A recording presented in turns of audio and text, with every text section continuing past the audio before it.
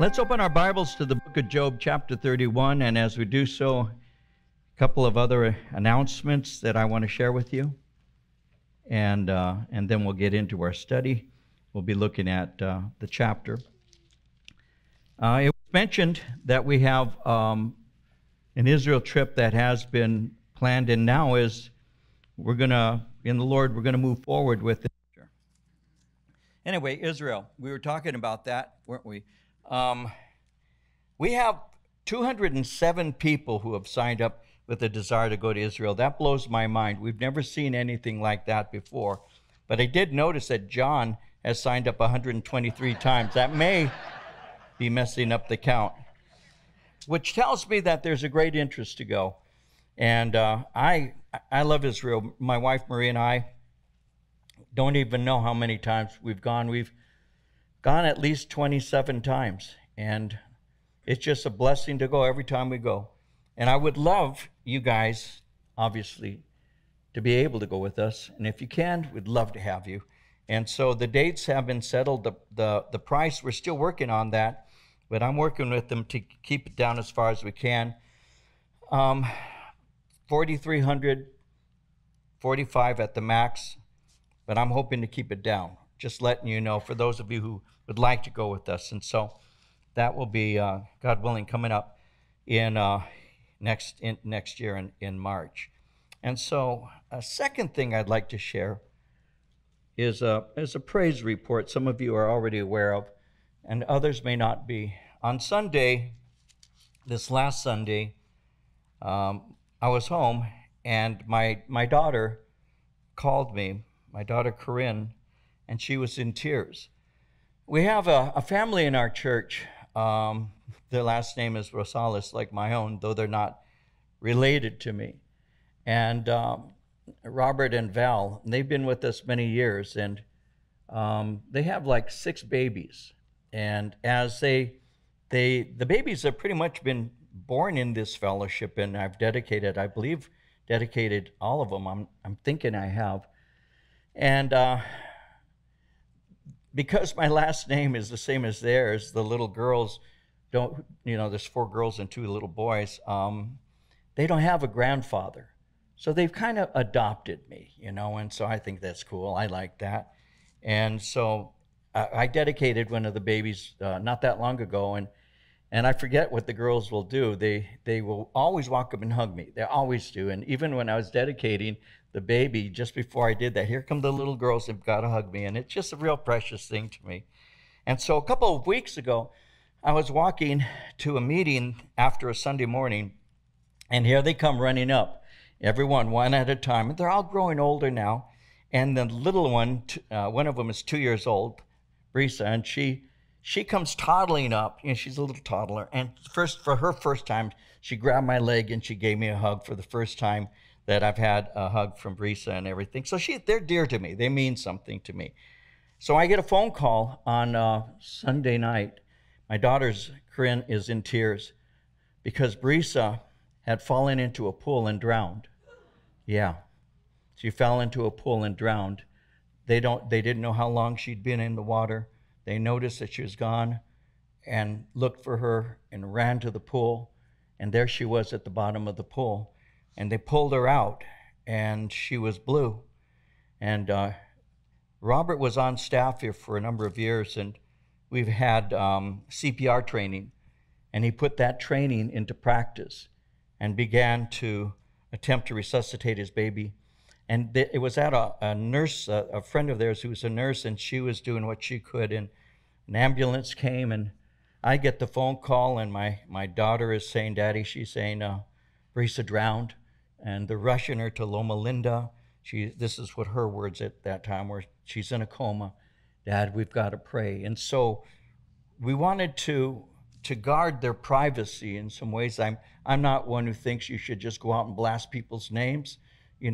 I think sometimes it's the proper thing to do. It's because I'm invading the parents' privacy, is to say, we have a situation, please pray, and leave them unnamed to the best of our ability. And so there were people who were aware, and were beginning to pray. And my wife and I, and my son Joseph and his wife Karina, all my kids know them and love them. And so, in different places, different homes, they're praying, and those who heard were praying. And I woke up many times during the night,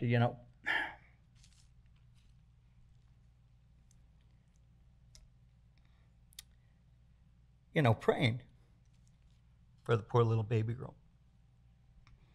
And the next morning, or the next day, I forget what time it was, I got a phone call, and Bree says she came out of it. She's breathing, talking, laughing, eating. God did a miracle. God did a miracle. He did a miracle. And I just, in the midst of all the bad news, isn't that good news? I mean, that the Lord is still on the throne, right? He's still on the throne. I don't know why he doesn't answer every one of our prayers like that. I wish he did. He doesn't. But you know what? He did this time. And so I just wanted to give that report to you before we get into the word.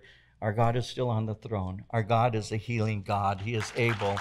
And I just before I came in, I saw a video of her, talking and laughing, and I'm just so very blessed. And I know Robert and Val, if any of you knew, and we're praying, I know that they would personally say thank you.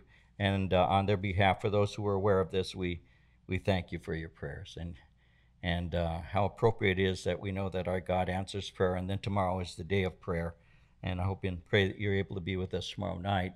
And if you can be with us in the prayer in Chino City Hall area, that would be a blessing too. With that said, here we go. Chapter 31. I'm going to read to you verses 1 through 4 and get into our study. Job said, I have made a covenant with my eyes. Why then should I look upon a young woman? For what is the allotment of God from above, and the inheritance of the Almighty from on high? Is it not destruction for the wicked and disaster for the workers of iniquity? Does he not see my ways and count all my steps? And so at this point, as we're looking at the book of Job, Job is continuing a speech that he began to give in the chapter previous to this one. And in this particular speech, this defense of his life and character, he begins to speak concerning his own moral purity. Now, he's already pointed out that he's lost the respect of his community. He has already pointed out that he feels that he's been abandoned by God and man, and he says this is totally unwarranted and this is completely unfair. We've been looking at the book of Job, and we've seen that the way they were speaking of him and how he had lost everything, including the respect that he once had. And we've seen that this was something, this losing of respect was something especially injurious to him. In chapter 30, he had spoken of how he had been treated. He spoke of how he had lived. His life had been one of faith, he says, of honor, integrity, a life of generosity, kindness. That's how he had lived. And so now he continues his defense by speaking of his own moral purity. And so in verse 1 here he says, I've made a covenant with my eyes. Why then should I look upon a young woman? I have moral purity. I have a desire to have a pure life and all. And I made an agreement. I made a testimony between me and my eyes. In other words, I have made a heartfelt decision that I was going to live in a proper way. I made a covenant. I'm going to live a morally pure life by choice. And he's saying that I've been morally pure. He's saying I don't lust after women, and I haven't since my youth. In Psalm 119, verse 37, the psalmist said, turn my eyes away from worthless things and revive me in your way. When he said, turn my eyes away from worthless things, the word worthless speaks of the false things of this age, of this world, the false things that can tempt me and seduce me and draw me away from God. That would include things like riches and man's honor and physical pleasures. He says, turn me away from the wicked things that would lead me in the wrong path. Make my eyes pass quickly from such things so I don't stare at them and long for them. Because his desire is that God would give to him life. And he's saying, I don't want to contemplate on these things. Because when I contemplate, when I think about something long enough, I begin to desire that. So empower me. Empower me with the desire and strength to walk away before I'm ensnared. Instead of me giving my strength to these kinds of things, he said, empower me to serve you first. Well, Job is one who said, I have made a covenant with my eyes. And I don't want to look on those things.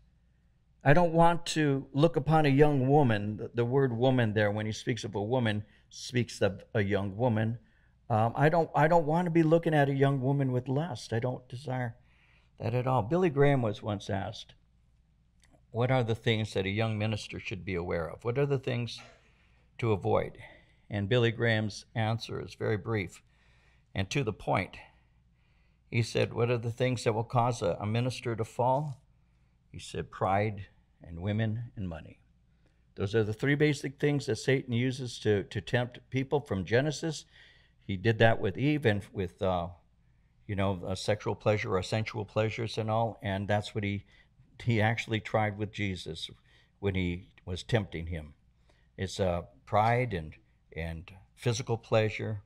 And those are things that are called worthless. As a young man, our church is going to celebrate in a couple of months. We're going to celebrate our anniversary, our church anniversary, in July. We're going to have a Sunday night service, by the way. I'll add those things to this. And it's going to be on July 25th. It'll be in the evening. And we're going to have several worship teams that were with us in the past and reminisce and this and that. I was 30 years old when this church began. And I knew these things. I knew that what was awaiting me as a pastor was going to be the lust of the flesh, lust of the eyes, and the pride of life. I knew that. I knew that the things that could seduce me, that could bring me down, would include being enticed in that way. I especially wanted to remain a good husband and faithful to my wife and to be a good father to my children. And I wanted to make sure that my moral purity was intact and remained so. And so I made a covenant with my eyes, an agreement with my eyes, that I would not lust after a young woman, because that's basically what he's saying. Why should I look upon a young woman? Why should I be looking at this young lady and just continue to contemplate her and to look at her and ultimately desire her? He said, why would I do that? I made a covenant with my eyes that I wouldn't do that, and so did I. And so I remember saying, Jesus, I want to have a pure life. I want to have a great marriage. I want to be a good husband. I never want to cause my children or my wife pain. I made a covenant in the same way. I understand this phrase. I understand this covenant. And so I was in church, and it was when our church was maybe a year and a half old. It was starting to grow, and I was out during the time of worship. We used to meet at the Ontario Christian Elementary School, and a small room there that made into a chapel. Sat about between 200 and 300 people, 300 at the max. And we were there, and I would come and I sat in the second row, and I still remember I would sit in the second row and I would worship, and then I'd go up and teach and all, very much like I did tonight. And yet this one time I was sitting there, and this blonde was in front of me, long curly hair over the shoulders. I still remember wearing jeans. And I was sitting there, and I happened to look down, and I saw lacy underwear. Okay, I said it. And I said, oh, God. No, I still remember. I don't need that. I got real. I closed my eyes real tightly, and I made sure I was going to look at that woman, and I kept my eyes, oh, God. And then I got up, and I even didn't look in that direction when I walked past, didn't look to my left to say, hey, baby. I didn't do that. I just walked past, and I went up onto the platform just like I just did, and I walked, and I stood here, and I had to look down, and when I looked down, that girl I looked at was a guy. I felt twice as bad.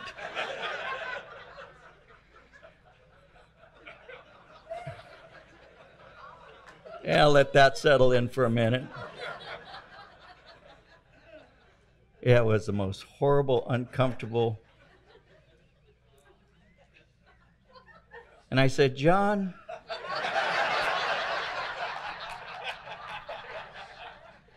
you're pretty as a blonde. No. So I understand. I understand this scripture in many ways. And I made that covenant, and Job made that covenant. I don't want to think of those things that'll take me away from you.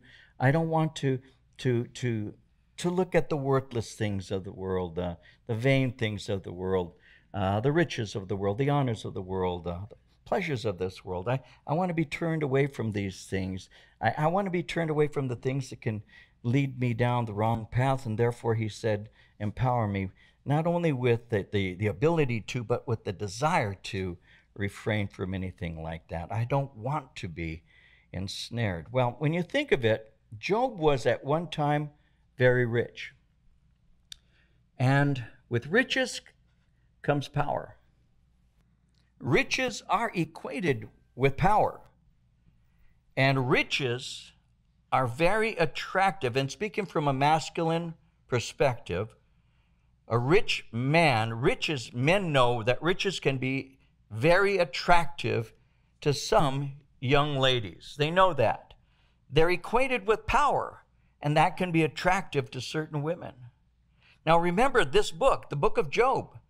Remember that the book started out by saying that Job was the greatest of all the people of the East. The greatest of all the people of the East. In other words, he was the financial equivalent, we'll say, of Jeff Bezos. Now, Jeff Bezos, many of you know, Amazon and this and that, Jeff Bezos has a personal worth of $200 billion. $200 billion. And so riches can be very attractive to women. As a matter of fact, money can make a man more attractive. So somebody asked me a riddle recently. They said, this is the riddle. If an 80-year-old man has a 29-year-old wife, just how rich is that man? Because that's pretty much what it is. Money attracts. If that was an 80-year-old man who was poor, you think a 29-year-old beauty queen would go after him? Of course not. Why? Because money is attractive. And Job was aware that money made him attractive. And because of this, very early in his life, he made a covenant with his eyes. And he begins by speaking of a sin that is not always noticed by others. Notice it. He's speaking of a sin that is lust for women. Now, this is a sin that can be a secret because it originates in the secret place of the heart. So instead of secretly lusting for young women, he said, I covenanted with God to resist this. Because this particular sin has captured many men and women. In Proverbs 6:25, it says, don't be tempted by their beauty. Don't be trapped by their flirting eyes. You see, sometimes I'm concerned because I know that many Christians can often be vulnerable to seduction. A believer can be naive, gullible, trusting the wrong person. And we can think that because people go to church services, well, they must be Christians. They come to church, they carry a Bible, they go to studies, they're involved in the church, and we can begin to think that these people are very sincere in their faith. But once these people have convinced us that they're safe, we can end up destroyed. Sexual sin is never without a genuine victim and a genuine price that is paid. When you read the book of Proverbs, chapter 5 is a chapter dedicated to encouraging Solomon's son to avoid sexual sin.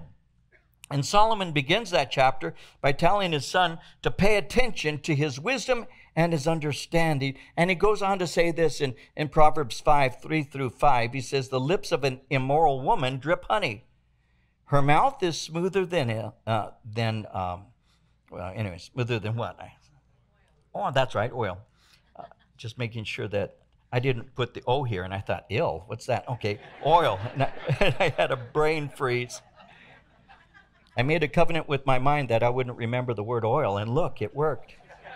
Her mouth is smoother than oil. But in the end, she is bitter as wormwood, sharp as a two-edged sword. Her feet go down to death. Her steps lay hold of hell. And so he began to speak concerning those things. What is he saying? Well, he is saying to his son, an adulteress can lead you on a path that takes you to hell, because that's where adulterers end up. When you look in the New Testament in chapter 5, verse 5 of Ephesians, it says, of this you can be sure. No immoral, impure, or greedy person, such a man as an idolater, has any inheritance in the kingdom of Christ and of God. You see, in our day, this verse, I have made a covenant with my eyes, why then should I look upon a young woman? And other verses in Scripture, in our day, those things are, by even believers, are very often discounted, being without value. They'll say things like, well, wait a minute, what's the big deal anyway? A little sexual fun has never hurt anyone. But they don't realize that there is no sin that doesn't have repercussions. Every sin does. That's why in Proverbs 5, again, in verses 9 and 10, it says you give your honor. That word honor can be speaking of your strength, your energy. You give your honor to others, your dignity to one who is cruel, lest strangers feast on your wealth and your toil enriches the house of another. So he says, listen, when you enter into an adulterous or a sexual affair, you can end up spending the prime of your life working for someone else. When the divorce proceedings clear up, you end up giving your wealth to someone else. In our terms, you're going to have expensive lawyer fees. You're going to have alimony. You're going to have child support. In Proverbs 5, again, verse 10, it says, strangers will feast on your wealth and your toil enriches the house of another. So you marry another woman, you end up taking care of her children, and you lose your own. And the inheritance that you were at one time going to leave behind for your own kids will go to somebody else's. He says in Proverbs 5:11, you mourn at last when your flesh and your body are consumed. You can end up with gnawing regret at the end of your life. Your kids grow up, they graduate from school, they get married, and you're not involved. Sometimes you're not even invited to the weddings or graduations. And you don't end up with a good relationship with your children or your grandchildren. And in the end, another man is considered your children's grandfather. For what?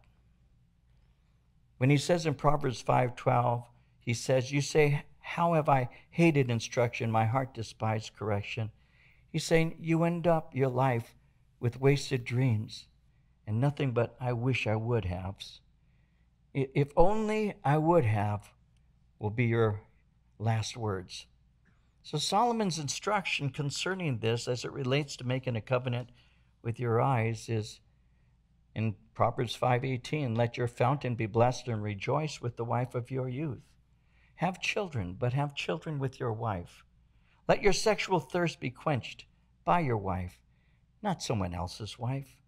You see, the fear of the Lord, willing obedience, and the power of the Spirit can make a way of escape for you. Like Paul said in 1 Corinthians 10:13, no temptation has overtaken you, such as is common to man. But God is faithful, who will not allow you to be tempted beyond what you're able. But with the temptation will also make the way of escape, that you may be able to bear it. And so I have made a covenant with my eyes. Why then should I look upon a young woman? How am I, as a man, speaking again from the male perspective, how am I to act towards women? Well, in 1 Timothy chapter 5, verse 2, Paul said we are to treat the younger women as sisters with absolute purity. Seeing that men can be distracted and tempted, what can women do to be of help to us? Sometimes women think, well, if you lust or you look, it's your own fault. I many years ago now, I can say this, it's been almost 35, 36 years or so ago. I had at one time a secretary, and she was working in the front office, and I came walking in, and as I came walking in, again, you've got to see, I was in my mid-30s at the time, so I came walking in, and she was standing at the counter, speaking to somebody, and as I walked in, I'll be real with you guys. I mean, she was wearing a very short skirt, and I felt that's inappropriate. We're in a church. We got, we're supposed to set an example. I had so many reasons why I thought it was inappropriate. Plus, the fact is that we minister to men, and sometimes they have problems in this way. Why would we do that? And so I'm not one who will walk up and tell somebody something. I'll have somebody else do it, another woman, not me. So one of our secretaries, I spoke to her and I said, could you speak to her and let her know that she probably, well, not she should probably, that she should not dress wearing, short skirts and things. It's just not appropriate for a period, but also for a church. And so the response was that the secretary that was spoken to quit. And her response was, if he's got a problem with his eyes, that's his problem. Well, that's not true. That's not just my problem. Because we can stumble people in the way that we act and the way that we dress. And it just is the height of narcissism for us to say it's all about me and who cares about you. And so the bottom line is no, I wasn't tempted by her. But the fact is there are men who will be. We had a young woman, who was working when we used to sell things, they were called cassettes. Just called cassettes. And they had little tape, and you would put them in a little box, and you would press it down and push a button, and it would spin, and voices would come out of it. Anyway, it was called a cassette. And we used to sell them after church services, church services and all of that. And I was in the back at the kitchen, once again, at Ontario Christian Elementary School, where we were meeting, and here comes a young woman, and she was wearing, I don't know what they're called. I'm going to just use what I used to hear. You ladies will know what they are and give me the update on it if you'd like. But we used to call them Daisy Dukes. So I know what those are. Yeah. We had guys in the church who wore those too. That was a different ministry. But anyway, no, she was wearing and what they used to call a crop top, so that her waist was exposed. So she's wearing Daisy Dukes and this. And I came walking into the back just before I taught. And there she was, and I said, that's probably not a good idea. Though we did sell a lot of tapes that day, but anyway. No, I walked up and I said, again, I don't talk to him, so I went to one of the women, and I said, could you please let her know that this isn't the proper way to dress in a church? So she, thank God, she went home, she changed and came back, and everything was better. God has created men to be visible. We see things, in other words, visual rather. And yes, we do. We notice things. We notice things before we notice your face. I mean, we notice things. That's just the way men are. That's how we're created. I'm not opposed to that.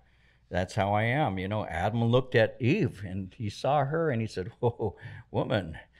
So he that actually is a song, by the way.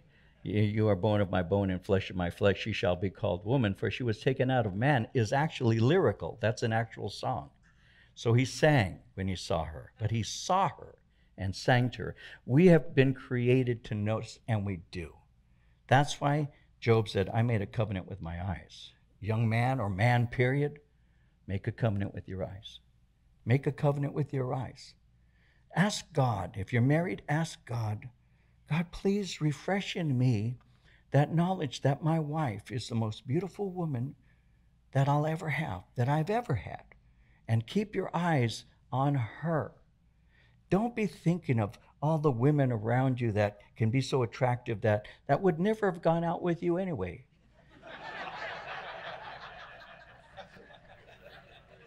Don't be thinking like that. Just pray that God will work in you that kind of love for her. As I looked up just now, I noticed I'm not going to finish this chapter. I'm in verse 1. So I'll take you for 20 more minutes, and then we'll pick up next time. So make that decision. This actually, I think, for some fellas, and women included today also, of course, This is something that is very important. The Lord, a long time ago, blessed me. He gave me a father who loved his wife. My dad loved my wife. My wife, no, he didn't. Loved his wife. Well, he loved my wife too, but he loved his wife. My dad loved his wife with all of his heart. And my dad taught me to do the same. So I've always been, and thank God for that, even as a kid dating once in a while, I was the guy that was just, I haven't any desire for somebody else if I have this one. That was just me. So I learned it from my dad. And I watched my dad. And I saw my dad never looked at anybody else. I saw my dad was very dignified. I saw my father as warm and caring, but he was not a man that another woman would ever come up and, even in the Hispanic home, the Mexican home, where you will give, the only people that he allowed to kiss him who were women were his daughters, my wife, his daughters-in-law. My dad was very proper. And I watched that, and I grew up that way, and I thought that's the best way to be as a man. Had I not become a Christian, I'll be honest with you, I'd have still believed that, because the one that I have is the one that I want to stay with. So thank God I'm a one-woman man. But Job was too. And he said, I made a covenant, an agreement with my eyes. Why should I look upon a young woman? It's not just noticing. Why should I stare at her and undress her with my eyes and desire her? He was a very powerful man. He could have had pretty much anyone he wanted, because power is attractive. And you know what else is? Righteousness. Righteousness and power combined is money is very powerful. And so he said, no, a long time ago as a young man, I made a decision. Why should I look upon a young woman? And so I encourage all of us to do that. Listen, that's how the Lord wants to work within us. And women, in 1 Timothy chapter 2, verse 9, Paul said this, I also want women to dress modestly with decency and propriety. So men have a certain thing we do, and women have the things that they do. During the summer, it seems that sometimes women forget that men don't go blind for 3 months.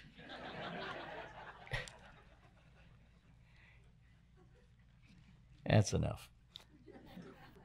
So in verse 2, we are moving through this passage.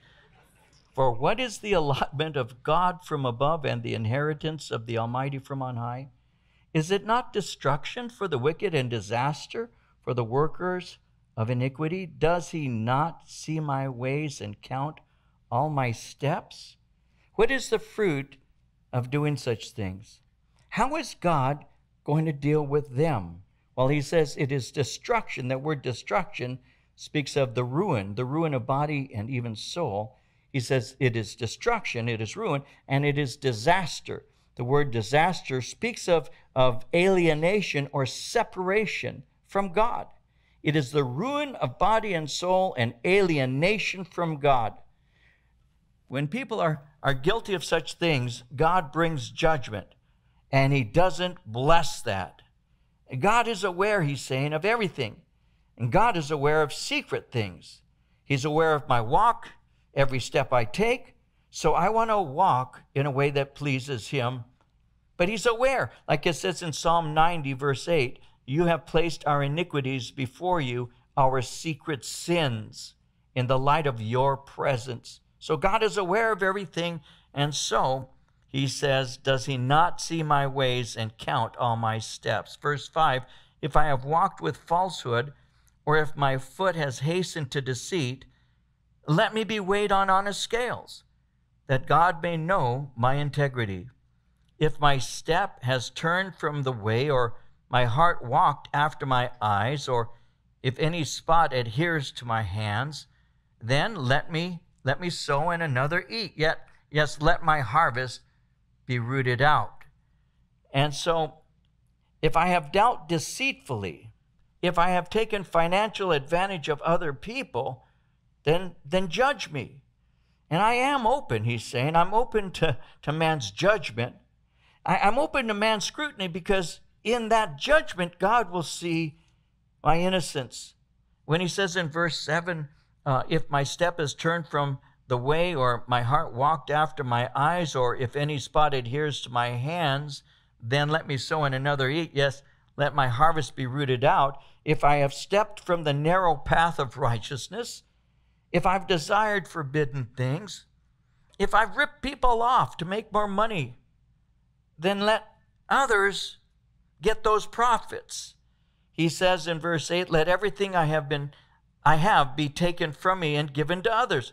So what he's doing is he's calling down curses upon himself. He's saying basically, let me labor for someone else and not benefit from all the work that I do. In verse 9, if my heart has been enticed by a woman, or if I have lurked at my neighbor's door, then let my wife grind for another, and let others bow down over her. That's a very, very powerful and personal thing that he just said. If my heart has been enticed by a woman, he's continuing his defense against the charge of hypocrisy. So he's saying, if I've been attempting to seduce someone else's wife, well, let my wife become his servant. He's speaking of grinding grain. And grinding grain is the lowest of the work that slaves would do at that time. And not only that, but in verse 10, he says, then let my wife grind for another, and let others bow down over her. That's a very delicate way of saying, may the man who is her owner, the slave owner, take sexual pleasure in my wife. That's a very strong statement for Job to say. May her employer exercise his right to sexually use her. It's a very strong thing. In other words, I'm not guilty, and therefore that will never happen. But that's how strongly he feels about this. In verse 11, he says, for that would be wickedness. Yes, it would be iniquity deserving of judgment. For that would be a fire that consumes to destruction and would root out all my increase. So he says that would be wickedness. He's speaking of adultery here. And he's saying this adultery, being with another man's wife, is an enormous sin, and it deserves terrible punishment. You need to remember that this was written before Moses was given the law called the Law of Moses. And so the commandments had yet to be given when Job actually occurred. But later on, when God gave the law to Moses, he gave him a law pertaining to adultery. And under the law of Moses, this is interesting and true, adultery is a sin. But not just a sin, it's a sin that comes under what is called the capital punishment. It's a sin that is punishable by death. That's how serious this particular sin is. In Leviticus 20, verse 10, if a man commits adultery with another man's wife, with the wife of his neighbor, both the adulterer and the adulteress are to be put to death. That is a very serious sin, has always been. And so later on, it was put in the law. But even now, he's speaking about how terrible that particular sin is. It's an enormous sin, he's saying, and it deserves punishment. He says in verse 12, for that would be a fire that consumes to destruction and would root out all my increase. This sin, he said, that is fueled by lust would be a sin that should rightly receive the most severe of judgment. In verse 13, if I have despised the cause of my male or female servant when they complained against me, what then shall I do when God rises up, when he punishes? How shall I answer him? Did not he who made me in the womb make them? Did not the same one fashion us in the womb? And so he's making it very clear that they share the same humanity. You see, Eliphaz, remember, one of his friends had insinuated that Job favored the rich and the powerful over the poor. But Job is saying that he treated both men and women like they were his own family because, like I just read in verse 15, because we share the same humanity. And therefore I've treated them fairly. That's the point he's making. Now that is something that we see later on repeated, that thought, in the book of Colossians in the New Testament, in chapter 4, verse 1, where it said, Paul said, "Masters, provide your slaves with what is right and fair, because you know that you also have a master in heaven." And so he's saying he's already doing that which was commanded later in the New Testament. In verse 16, he continues, "If I have kept the poor from their desire, or caused the eyes of the widow to fail, or eaten my morsel by myself so that the fatherless could not eat of it, but from my youth I reared him as a father, and from my mother's womb I guided the widow. If I have seen anyone perish for lack of clothing, or any poor man without covering, if his heart has not blessed me, and if he was not warmed with the fleece of my sheep, if I have raised my hand against the fatherless when I saw I had help in the gate, then let my arm fall from my shoulder, let my arm be torn from the socket.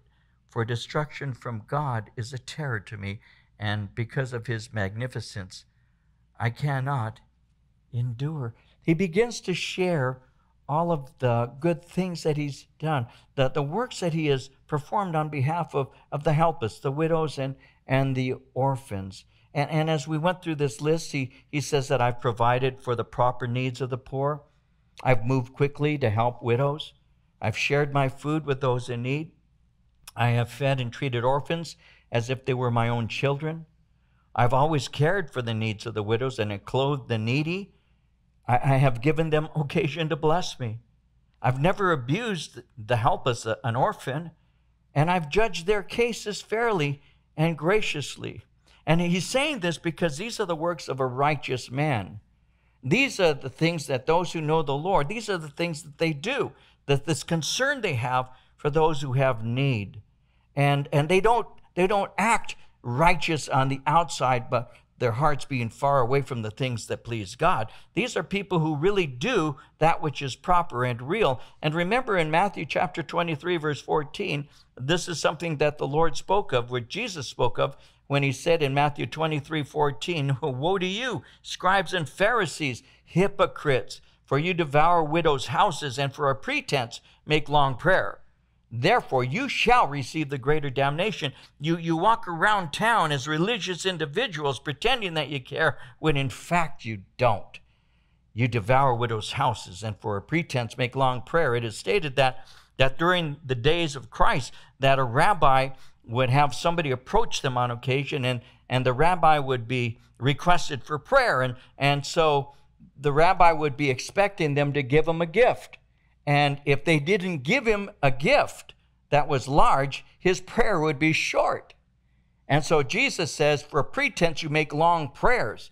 Long prayers because they gave you a lot of money to pray. That's the point that he's making. And so Job is saying, I'm not a hypocrite. I've done these things sincerely. All of these things that we just read, I've done them. Why? Well, James tells us in chapter 1, verse 27 of his book, pure religion and undefiled before God and the Father is this, to visit the fatherless and widows in their affliction and keep himself unspotted from the world. So the activity of a truly righteous person is to care for those who are in need. That's what he's saying. It's interesting how he calls a curse upon himself. Look at verse 22. Let my arm fall from my shoulder. Let my arm be torn from the socket. For destruction from God is a terror to me, and because of his magnificence I cannot endure.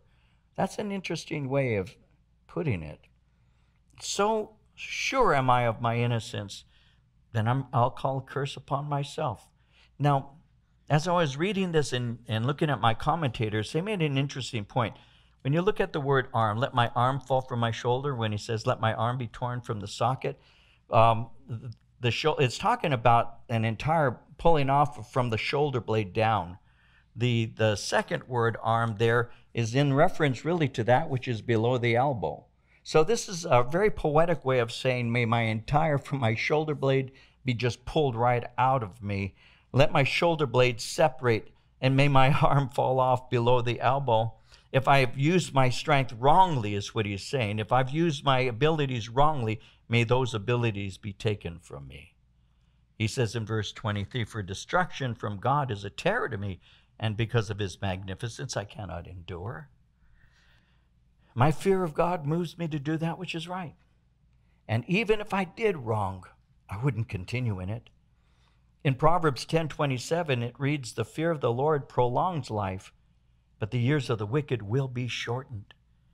In verse 24, if I have made gold my hope, or said to find gold, you are my confidence. If I have rejoiced because my wealth was great and because my hand had gained much, if I have observed the sun when it shines, or the moon moving in brightness, so that my heart has been secretly enticed and my mouth has kissed my hand, this also would be an iniquity deserving of judgment, for I would have denied God who is above. This is interesting how he's putting this. He's speaking about trusting in riches. Verse 24, if I made gold my hope, or said to find gold, you are my confidence. He's saying, if I have trusted in riches, then God has a right to judge me for that. But the truth is, I haven't trusted in riches. The psalmist in Psalm 62 says it like this in verse 10, trust not in oppression, become not vain in robbery. If riches increase, set not your heart upon them. In Mark 10:24, the disciples were astonished at his words. But Jesus answered again and said to them, children, how hard is it for those who trust in riches to enter into the kingdom of God? And then finally, in 1 Timothy 6:17, Paul said, command those who are rich in this present world not to be arrogant, nor to put their hope in wealth, which is so uncertain, but to put their hope in God, who richly provides us with everything for our enjoyment. If you put your hope in anything, put it in God. He says in verse 26, if I have observed the sun when it shines, the moon moving in brightness, so that my heart has been secretly enticed and my mouth has kissed my hand, this also would be an iniquity deserving of judgment, for I would have denied God who is above. If I've become an idolater, worshiping the sun or worshiping the moon. Now that's pretty obvious how he put that, right? He says that if I've observed the sun, the moon moving in brightness. But notice verse 27. What does he mean when he says, so that my heart has been secretly enticed and my mouth has kissed my hand? What does that mean? Well, we've seen this before. All of us have seen it. It's an act of worship when people will do that. And that's what he's saying. If I have made a gesture of worship. So it's speaking of idolatry. This is a sin that is worthy of God's judgment, the sin of idolatry. And Leviticus 19, verse 4, it says, do not turn to idols or make metal gods for yourself. I am the Lord, your God. You see, our God is the living God, and idols are dead, useless, and unable to save. Like it says in Judges 10:14, go and cry out to the gods you've chosen. Let them save you when you're in trouble. And then he goes on. I think I'm going to finish. Then he goes on. We shall see. If I have rejoiced at the destruction of him who hated me, or lifted myself up when evil found him, indeed, I have not allowed my mouth to sin by asking for a curse on his soul. If the men of my tent have not said, who is there that has not been satisfied with his meat? But no sojourner had to lodge in the street, for I have opened my doors to the traveler. If I have covered my transgressions as Adam by hiding my iniquity in my bosom, because I feared the great multitude, dreaded the contempt of families, so that I kept silence and didn't go out of the door. Oh, that I had one to hear me. Here is my mark. Oh, that the Almighty would answer me, that my prosecutor had written in a book. Surely I would carry it on my shoulder, bind it on me like a crown. I would declare to him the number of my steps. Like a prince, I would approach him. And so he begins to speak concerning these things in verse 29 and 30 when he says, if I've rejoiced at the destruction of him who hated me, lifting myself up, if I have in my heart wished evil to others and desired their ruin, which he hasn't, he says, then I would be culpable, then I could be judged. Like it says in Proverbs 24:17, do not rejoice when your enemy falls. Do not let your heart be glad when he stumbles. In verse 31 and 32, he speaks of the men of his tent, and they're saying concerning who is it that has not been satisfied with your food, with the meat? He's saying, I've been hospitable to everybody.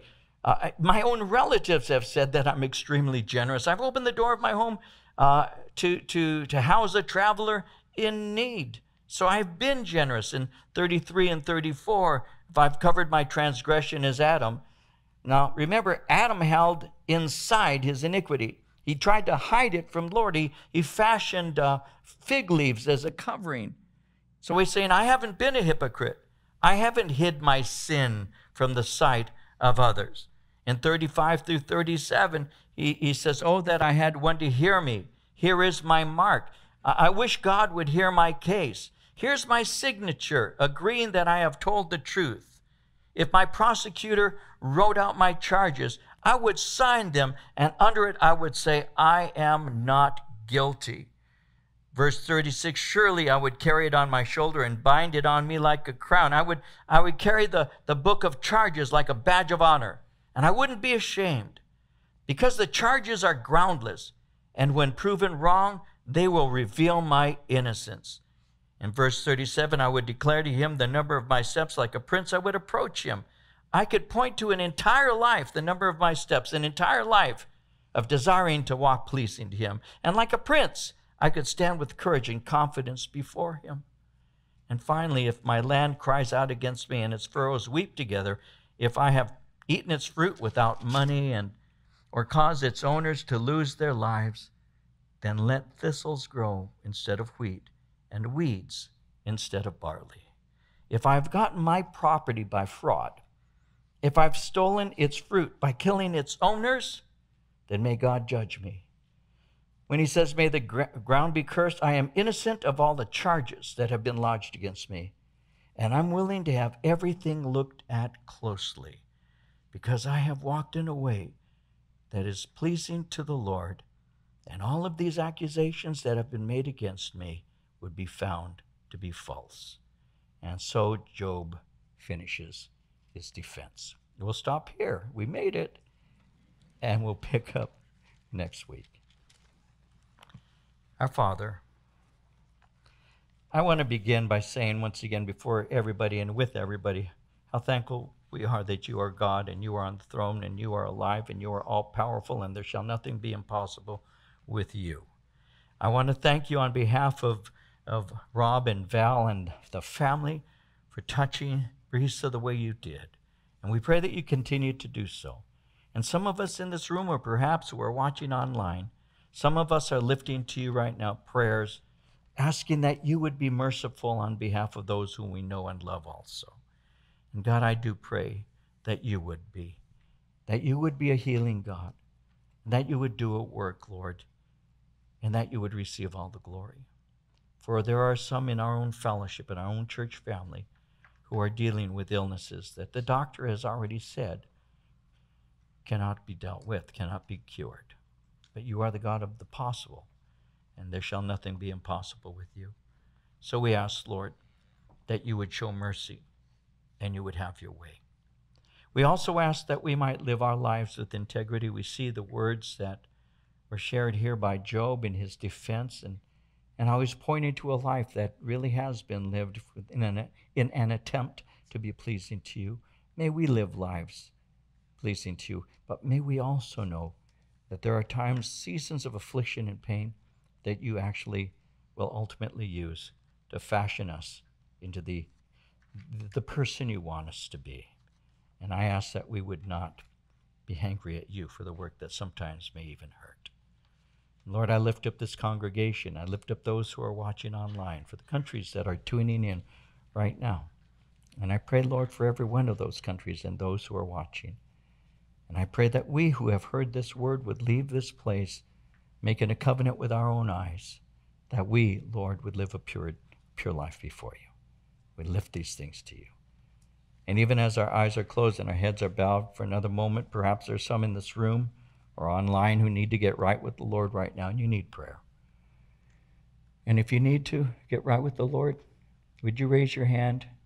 Let me pray for you right now. Father, in Jesus' name, you see the hands of those in this room who are saying, yes, Lord. I ask that you would reach down and you would touch, that you would, as they open their heart to you, wash them and cleanse them, forgive them, and give them a sense of your presence with them, Lord, even right now. I ask, Lord, that you would do so because it honors you. And a transformed life is a testimony of your grace. And so, Lord, in Jesus' name, reach down, touch as our hearts are open to you, and Lord, have your way. By faith we receive from you, and we give you praise for this, and we thank you, and we bless you. You can put your hands down. And Lord, I ask that you keep moving in our lives. As we're about to leave, may we go with you and serve you. And tomorrow, as the nation is called to prayer, wherever we are, may we lift up prayer for this nation. It's in deep need of prayer. So we lift it to you now in Jesus' name. Amen.